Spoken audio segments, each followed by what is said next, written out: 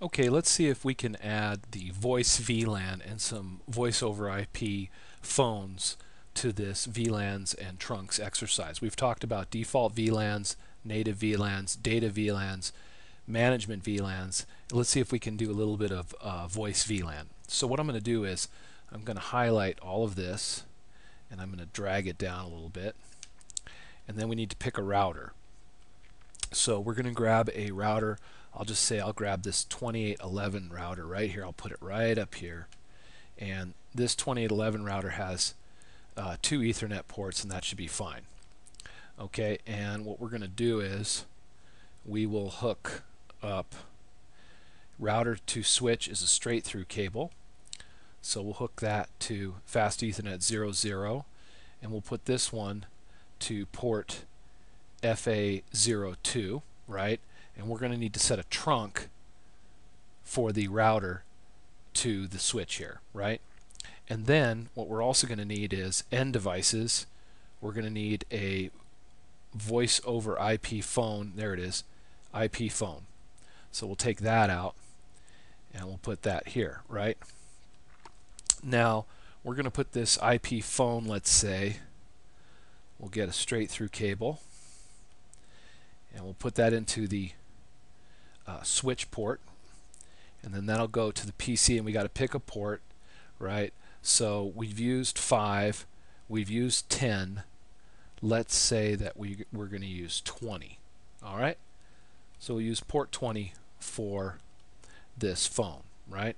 Now the voice VLAN is typically configured on VLAN 150. So I'm going to set this port up, FA020, for this phone, let's say, on VLAN 150. So let's put a little identifier for that. So we'll set up VLAN 150 for voice, right? VLAN 150 for voice. And this phone, if we click on it, it's a lot different than the other routers and switches. To use it, what we're going to do is we're going to have to plug it in right here, and it's going to need to pick up an IP address, and it's going to need to pick up an IP address from a DHCP server. And so what we'll do is we'll use our router to function as the DHCP server, and we're going to configure all of this. Okay, so here goes. First things first, we'll go into the switch right here and enable, right, conf t, and let's create our VLAN for voice. VLAN 150, name voice. All right, done. Now port 20, control C, conf t, interface FA0/20. Okay. Tab switch port mode access, switch port access VLAN, switch port access VLAN 150. Okay, so now we've created VLAN 150 on the switch, right? And we've set port 20. If I hover over it, you can see port 20 is set to VLAN 150. Okay? All right. Now we're going to need to also add VLAN 150 to this trunk port, and we're going to need to create a trunk port on FA02, a trunk that goes to the router. So let's create that trunk. So we'll do that right now. So we'll say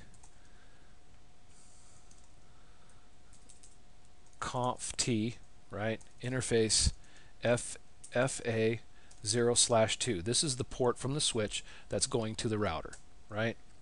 And we'll say SW switch port mode trunk, okay, switch port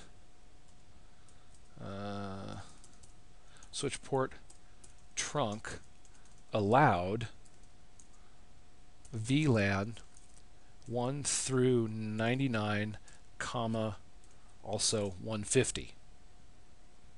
We'll see if that works. All right, and then we'll do a SW. No, we'll do switch port trunk native VLAN 80 because that was our native VLAN. Okay, so now we've got that trunk port going to the router setup. Okay. Okay, so we've set up this port on the switch to be a trunk, and now we have to configure the router. And what we're going to need to do is this router, right, is going to need to be the gateway for the VLAN 1, for VLAN 50, for let's say VLAN 99, for VLAN 150, right? So it needs to have essentially on this Ethernet interface 00, right? It needs to be 192.168.1.1 for VLAN 1. For this PC who's 1.100, this router needs to be the gateway at 1.1. Also, it needs to be .50.1 for this PC right here who's 50.101. Its gateway is going to be 50.1, and this router is going to be it. So he needs to be also be 50.1. And I'm just going to copy that. He also needs to be, let's say, 80.1 for the native VLAN. All right, and needs to be 99.1 and needs to be 150.1, right? So how is this one Ethernet interface right here, FA00 on this router, going to be all of these roles, all of these IP addresses? Well, the answer is pretty easy, and it is sub-interfaces. So FA00 is now going to have sub-interfaces and have multiple IP addresses on this one interface. And so this trunk will trunk all those traffic, all that traffic from all these PCs to their gateway here at these addresses. So to do that, it's pretty easy. We just go into the router, command line interface. We'll say no, enable conft interface FA0/0, and we're going to set up our first sub interface for the VLAN 1. So we'll say .1. So this is sub interface .1, and then we'll say, notice it says config sub interface command, right? So we're in sub interface configuration mode right here. So IP address 192.168 .1.1,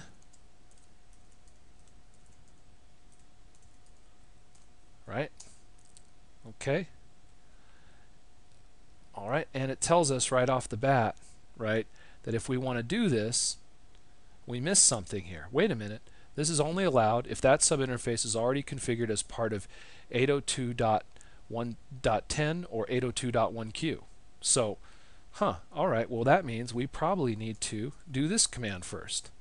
Encapsulation, right?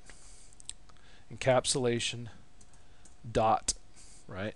1q, question mark, and then the VLAN ID number. And so the VLAN is VLAN 1, so we'll just put a 1, and there's the command that you want. Encapsulation.1q space 1 for VLAN 1. And now what we can do is, now we can put in our IP address, and we're all good, right? Now that we've done that, we're going to say interface FA0/0 dot 50, subinterface 50 for the 50 VLAN, right? And then we'll say encapsulation.1q 50 for the 50 VLAN, right? And hit enter, and that's going to be for 50.1, right? Subinterface 50, encapsulation.1q, 802.1q, VLAN trunking protocol VLAN 50, here's the IP address in the subnet mask. Boom. Now, then we'll say 80, encapsulation.1q 80,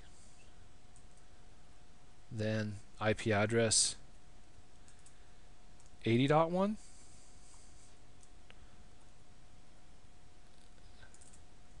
.99,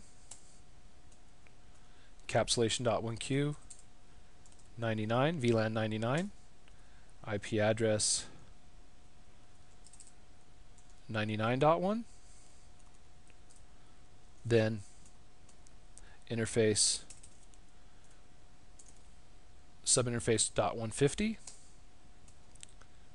encapsulation.1q 150 for voice, VLAN 150, and then IP address